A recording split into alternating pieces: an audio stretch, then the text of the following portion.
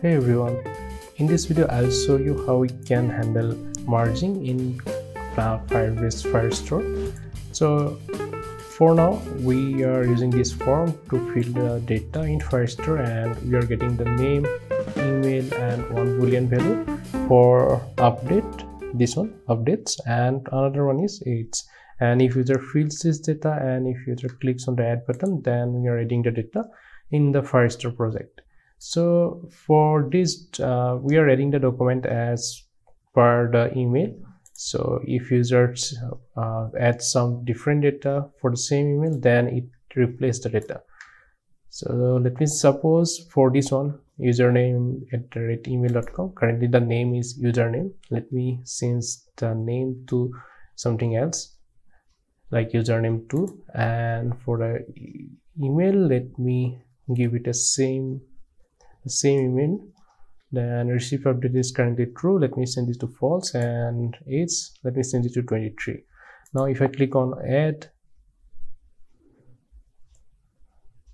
you can see that these values are changed. Okay, so suppose you want to change any of this field name, and suppose you change the age to user age. Okay, now let me restart it.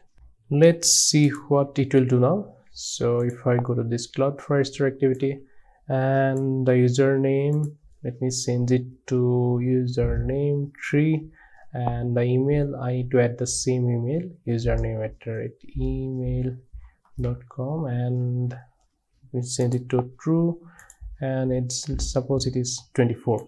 Now if I add it, you can see that the user is added and the age is removed.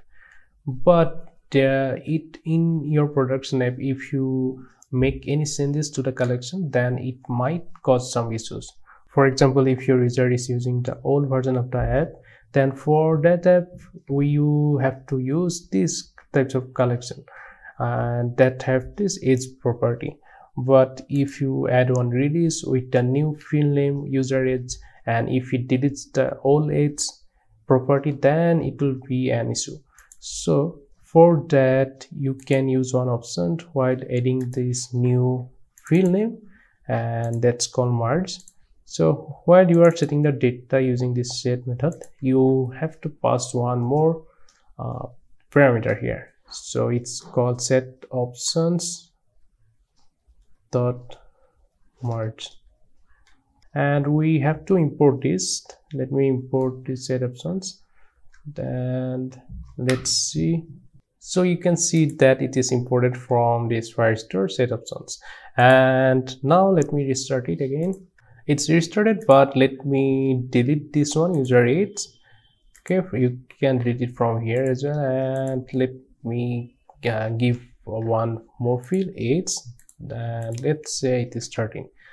So okay, now if I open this Firestore activity and name, let's change it to username 4, and the email, let's give the same email, username @email.com, and updates, let's make it false, and for this one let's use it 14, and I'm adding it.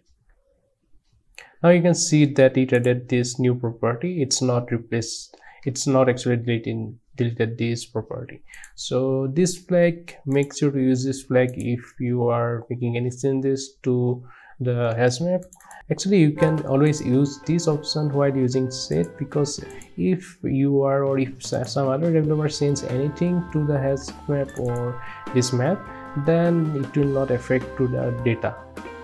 So that's all for now. If you have any question, please drop on comment below, and if you have not subscribed to my channel, please do subscribe and please like the video. Thanks, bye.